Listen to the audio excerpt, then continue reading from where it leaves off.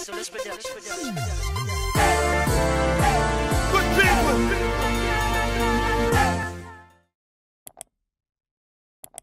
Hey babes, welcome back to my channel. It's WARRIBABE here. Welcome to all of my returning subscribers, and if you're new here, what's up? Welcome to the family. Y'all, before I go any further, I just want to go ahead and say thank y'all so much for 1,000 subscribers. I haven't had the chance to address it on the channel yet, but thank y'all so much. I really appreciate it. Today I'm going to be showing you guys how I did this crochet hairstyle on me. Yes, it's so bomb. I just feel like I haven't done full hair in a while, so this was just like, yes. So if you'd like to watch how I got this hair done, continue watching. Alrighty, so the first thing I did was do this cornrow on the side, and as you guys can see, it kind of goes all the way down and kind of curves.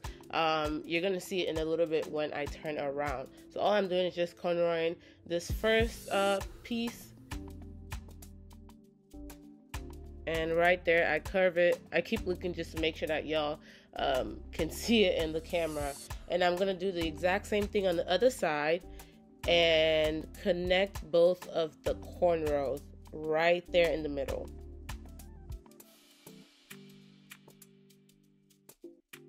Okay, so now I've sectioned off my hair into two parts. It doesn't have to be equal, but that would be nice. And now I'm going to be doing these smaller cornrows just at the top here. I did count mine out. You don't have to do how many I did, but I knew that I was connecting two cornrows together, so I went ahead and made sure it was an even number.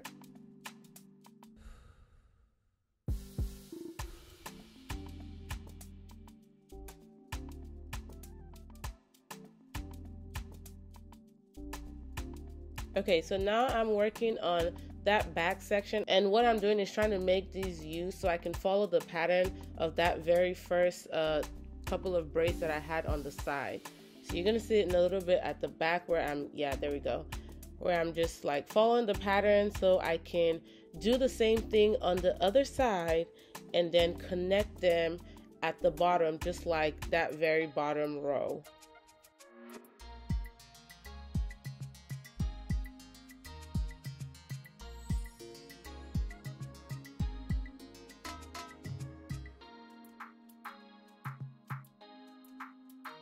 So by the time I'm done with my second pair, I only have one braid left. So all I'm doing is just braiding it down and connecting all the pieces I had that were left out together. And now I'm ready to crochet. Obviously I had already started crocheting off camera, but this is what the back looks like right now. This is probably like 15 or 20 minutes into crocheting.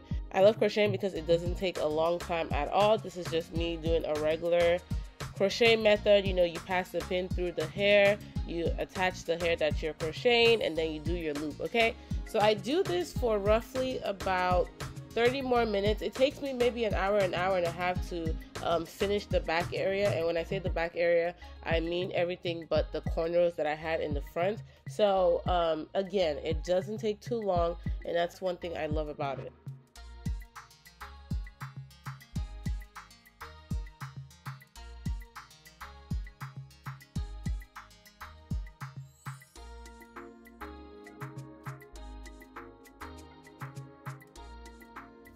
Okay, so by the time I'm done with the back, I move to the front, and you guys can see me here like pulling the crochet needle kind of like through the braids. I actually saw this on this YouTuber's channel. I don't remember her name, but I'm gonna put the original video down in the comment box below.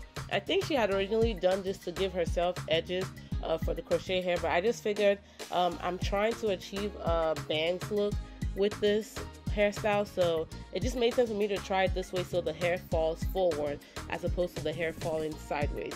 I didn't do it for all of the small cornrows in the front. I only did it for like maybe the pieces that are right in the middle of my head. So you don't have to do this all around, and you don't even have to do it like this anyway, so it's just up to you. It's just something I wanted to try, and it ended up looking nice for me. So as you can see, for the sides, I'm just doing the regular crochet method that I explained earlier before. I do have a more detailed video for crocheting if you guys want that, so just click on that link up there and you can go ahead and access that tutorial.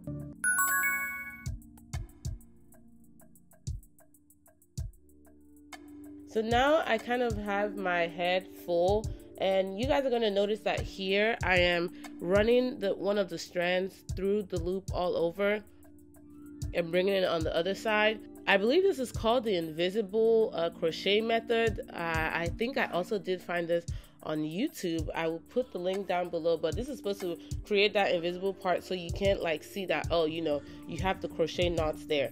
I feel like at the end of the day it didn't matter for me because I was doing bangs, but at the time I wanted to try it out to actually see if truly it was given invisible part.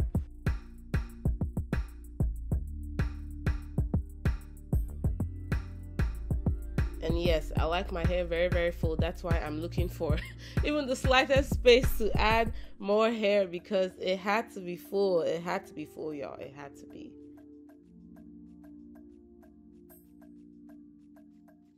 Okay, so like I mentioned, I did want bangs, so I'm going back in with that method and running the pin through the braid. Be very careful so you don't, like, I don't know, rip your hair out. So just be mindful of that. So here, after doing that, I'm gonna pass it through the other side because I want the bangs to, you know, not just be on one side. I want it to fall well and cover my forehead. So it just made sense to me to go ahead and do it on one side and then pass it to the other side. And I believe the result came out good. I'm sure people have done this before, but this was my thinking when I decided to go ahead and add bangs to the hairstyle.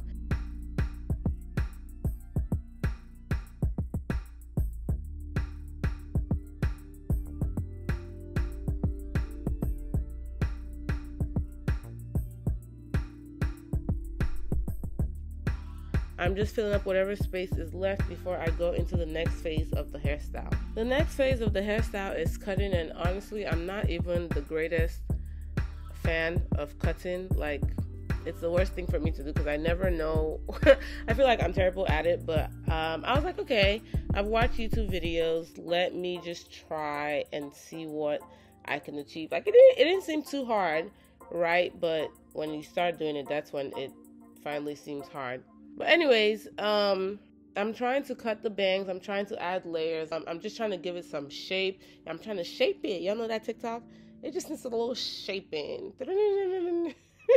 Okay, y'all know what I'm talking about. But I'm just trying to like make it sit right on my face, make it look good. Shout out to Kiva for helping me do the back, because doing the back was just not going to be possible for me. My hand could not go that far, so Kiva helped me out there, and yeah, we're able to come up with something that worked. Like, look at this hairstyle, y'all. I feel like it looks bomb. It gives me everything that I wanted to give. It didn't even take me that long. I want to say overall with the shaping and everything, it probably took me like 3 hours to finish the hairstyle. And you know, with this type of hair, you might be worried about how you're supposed to maintain it and all of that. What I've been doing is just doing a double twist.